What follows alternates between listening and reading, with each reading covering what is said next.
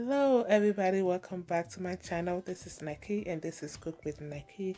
I hope everybody is doing well. If you're new to my channel, thank you so much for stopping by. On today's menu, we're going to be frying some herrings or Amane. Yes, that's what we're going to be eating today.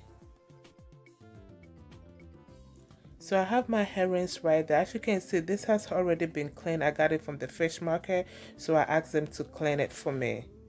You could leave the gut in there to give it some volume, like make it a little bit heavier, but I didn't want it, so I took it out. But make sure you let them descale it, okay? In an empty bowl, I added about 4 cups of water.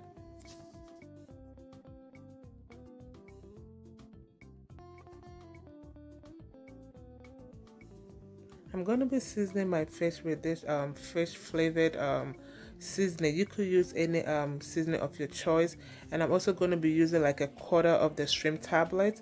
That is optional. If you don't like it, you could use any seasoning of your choice. So I put all the seasoning in the water, and I'm going to be adding another seasoning. This is the garlic, ginger, and onion powder. I got this from the African store too. You could use any seasoning of your choice, but this brings a lot of flavor to the fish. So the reason why I'm putting my seasoning in water before I put the fish in it is because Amane or the herrings, it's really soft. It's not hard like tilapia or those kind of fish that you could put like your dry seasoning in there, use your hand to massage it or not. It's going to tear apart. Herrings is really soft. It's going to tear apart if you like handle it a lot. So that's why I'm putting it in water. It's going to soak in there for about 10 to 15 minutes, and we're going to fry it. This is the best way to fry your herrings or Amane. So it's been 10 to 15 minutes now. You could do less, like 5 minutes. It doesn't have to. I just had time, so I let it sit in there for 10 to 15 minutes. I took the Amane out and put it in a strainer. I want the water to drain up a little bit before I fry it. Draining up the excess water also prevents the oil from splashing on you. When there's a lot of water in the fish, it splashes a lot, so make sure you drain it, okay? I started frying the fish. Before I put the fish in the oil, I put a little bit of flour in the oil. This is to prevent the fish from tearing apart. As I said, Amane, you have to handle it with care, otherwise it's going to tear apart, and the flour helps it a lot from not tearing apart. I also sprinkle a little bit of flour on top. This is also to prevent it from tearing apart. Herrings are really soft kind of fish, so we want to try every best to prevent it from tearing apart, especially when you're frying it. My fish have been frying for 10 minutes on medium heat, and I'm flipping it to the other side. Guys, can you see how crunchy that looks? Yes, it did fry for additional 5 minutes and my fish was ready. You don't want it to over fry it, otherwise it's going to be too crunchy and like too dry. You want it crunchy on the outside and soft and moist in the inside. At this point, I'm trying to take the little bit of fish that was left in the oil from frying the fish. Take it out before you add your second batch of fish. Usually if you don't take that out, it's going to continue frying and it's going to like burn so fast, and it's going to be attached to your second batch of fish and it's going to be bitter, and you don't want that. So make sure you take that out. This is the part that I didn't get in the first batch of fish that was frying. I sprinkled the flour in the oil before I added the fish, so make sure you don't forget that part. It helps the fish to not tear apart.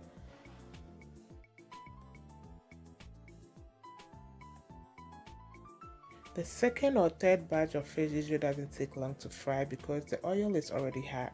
So always make sure you lower your heat to like medium low before you fry your second or the third batch. Otherwise it's going to burn, and you don't want that.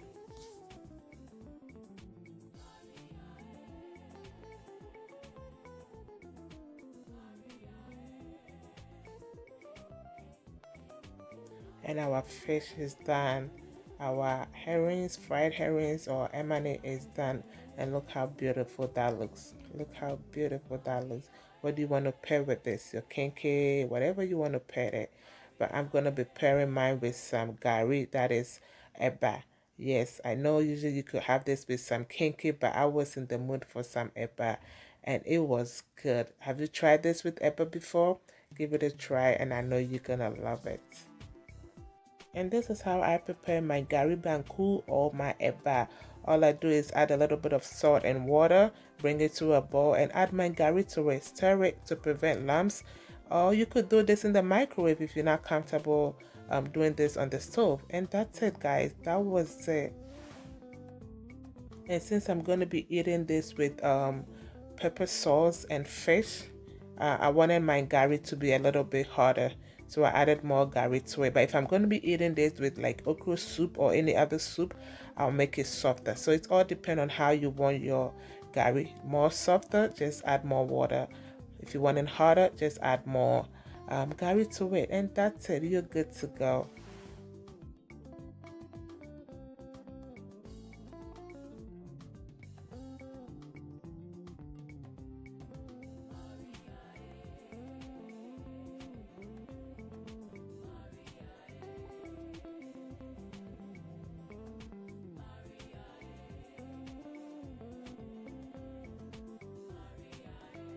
And I'm done with my Gari banku or eba. I'm just putting this in a cling film to mold it. As I said earlier on, you could have this fish with your rice, with your banku, with your kenkey. What else can you have with this? I think that's it. Well, anything you want to pair with this, you are good to go. And yes, my Gari banku is ready. I have some sliced up onions, my scallions, my tomatoes, and my shito and my red pepper sauce. And guys, this was good. This was really good.